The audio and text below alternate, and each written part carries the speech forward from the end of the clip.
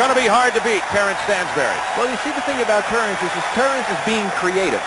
Okay, he's got the athletic ability, no doubt about that. 44-inch vertical leap, but he's creative. He does some unusual things. Here he goes, flips it up in the air, comes up, takes it down on the double clutch, and throws it back up. Didn't have a very strong dunk on that and got a 50. I don't think he deserved a 50, Bob. As you watch it in super slow-mo, he barely got the ball over the rim, caught the front of the rim with the ball. That did not